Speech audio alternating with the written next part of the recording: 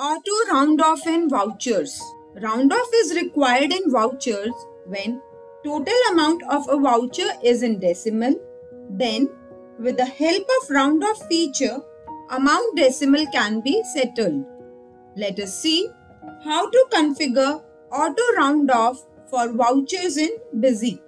For this, we will go to Administration, Configuration, Voucher Series Configuration. Here, select the voucher type for which you want to configure auto round-off. Here, one thing to note is that auto round-off can be configured for those voucher types in which bill sundry can be applied, such as sales, purchase, sales return, purchase return, stock journal, material issued, material received. Here, we are selecting sales voucher. We'll select sales, format, main, and click on voucher configuration button.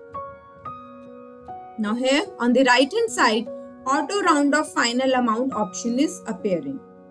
Enable this option and click on configure button.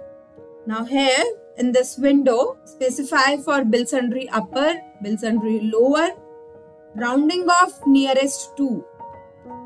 By default, 1 rupee appear here. You can specify 5, 10 as per your requirement. Ask before adding round-off bill sundry. Enable this option if you want that at the time of saving of voucher, a pop-up message appears that whether you want to apply bill sundry or not. We'll left it at no and click OK button and save button to save this configuration.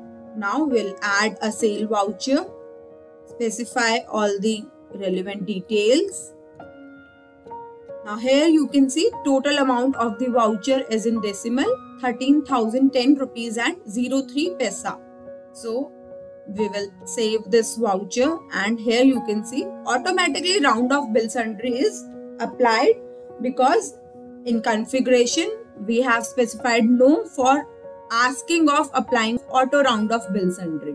Also, as we have selected round off nearest to 1 rupee, so round off minus bill sundry is automatically applied.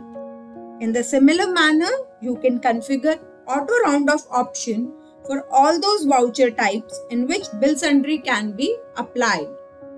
For more videos, subscribe to our YouTube channel.